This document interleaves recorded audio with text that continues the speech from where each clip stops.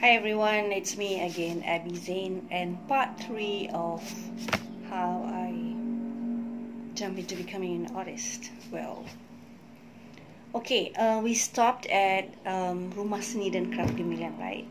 Yeah. Okay, how did I start with Rumah Seni dan Kraf Gemilang? Okay, Rumah means house, Seni is art and craft, and Gemilang means something that is successful and brilliant. Well, it all started in 2010. Oh, before that, it started in 2008 after I had an exhibition with two other artists. It was a trio show. It was called Zigzag Zoo, and it was held at the Zoo Negara. So right after that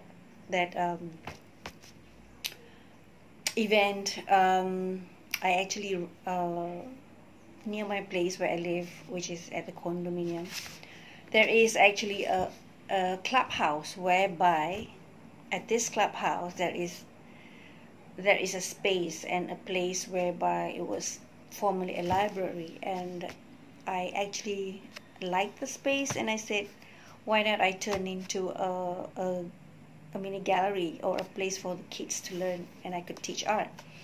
So there I went to meet with the manager and I got the place. And yeah, a lot of people think that, when you want to open up a business, you need lots and lots of money, but you actually don't, actually.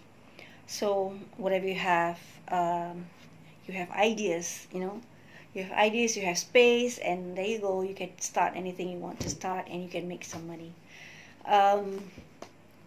Well, my aim actually was initially to start that art classes for kids, for children, and initially I started at home and I had 6 students. Then when I got that new place in Oakleaf Club, we actually had we reached like 30 total number of students. We had them coming in and almost every year until 2016.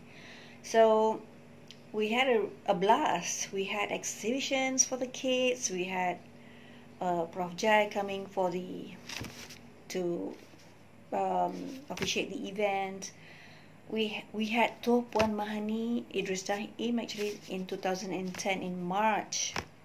I think it was March the 6th, whereby she officiated the place, and we had some merchandise being sold, and it was all, at that time I was doing naive art, and it was really, really a great time for me because I was finally I found out someone told me that I'm brave enough to open up a gallery. Well, yeah, I mean, somebody's got to do it, right? Anyway, after having being a teacher for so many kids, children, and at that time as well, I was still doing my art, and I was really busy actually. I didn't do that many exhibitions because I was also going abroad. There was one time I was in Iran, 2010 as well, 2011. I was in Iran for a trio show as well, and it was invited by an Iranian artist. So I was there to represent Malaysia, and yeah, I didn't even thought that I would go there to Iran. So I was there like a week. That was a evolution series that I brought to Iran, and some of my naive artworks. And after that, there was another event which I collaborated with Tony, Safira, and also Ellie. That was in London. That was for pop out experimental photography and art combination.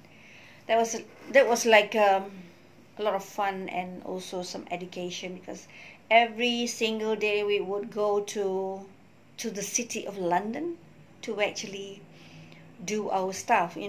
What we did was actually paint on our faces, and we became one of the art objects as well, basically.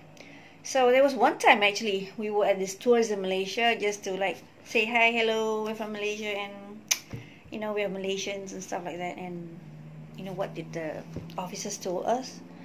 That you better be careful because you might get caught or something like that. And we just said, okay, whatever, and we just continued with our project.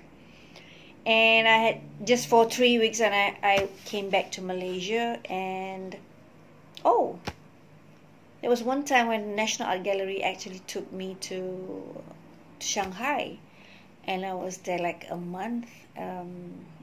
Yeah.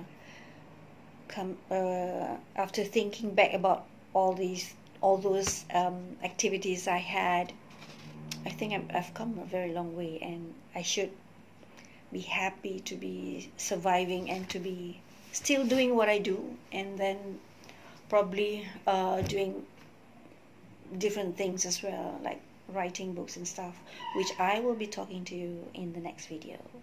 So join me with Zain, Malaysian visual artist, women power.